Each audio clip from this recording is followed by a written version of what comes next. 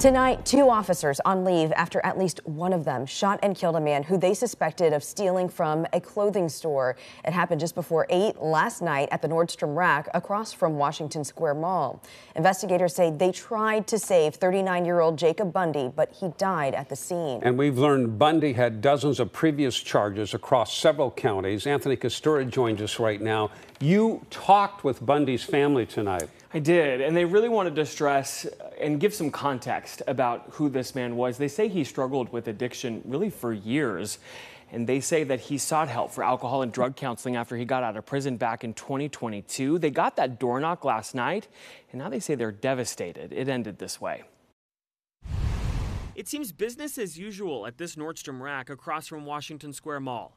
But this parking lot transformed into a crime scene Monday night. And now the family of Jacob Bundy is mourning his death after investigators say a Beaverton police officer shot and killed him. Addiction and mental health is a real thing. Cousin Mark Chan says Bundy loved his family and the outdoors before he got caught up in addiction, theft, and other crimes. He was on the track for, well over a year, wasn't doing good for himself, but the end of the day, the addiction, his demons got the best of him.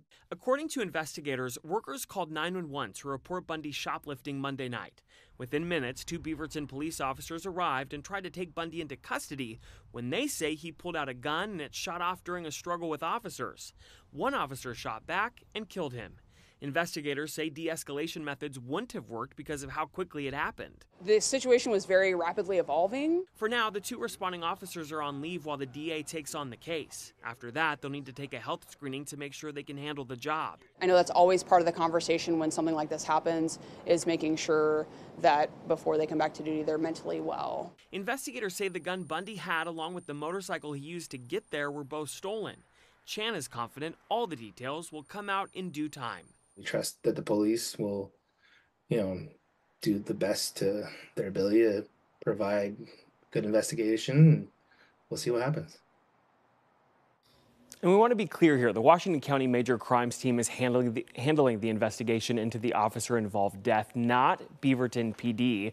That team includes various detectives, DAs, office members, and forensic experts. Beaverton police are not involved in the investigation because of their connection to this case. And in a statement today, the mayor is promising transparency and fairness.